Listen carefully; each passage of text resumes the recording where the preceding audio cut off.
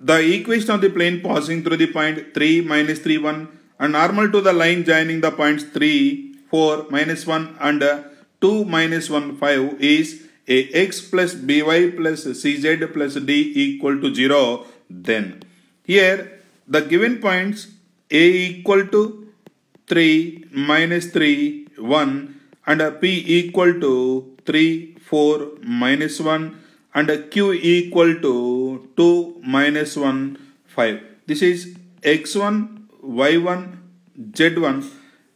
PQ is normal of the plane.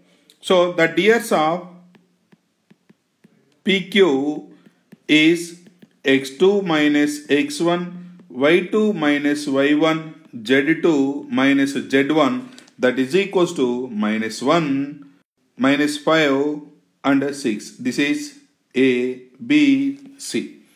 Therefore, the equation of the plane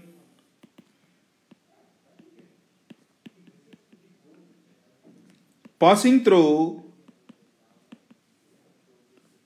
A and having normal dirs A, B, C is A into x minus x1 plus b into y minus y1 plus c into z minus z1 is equals to 0. That is minus 1 into x minus 3 minus 5 into y plus 3 plus 6 into z minus 1 is equals to 0.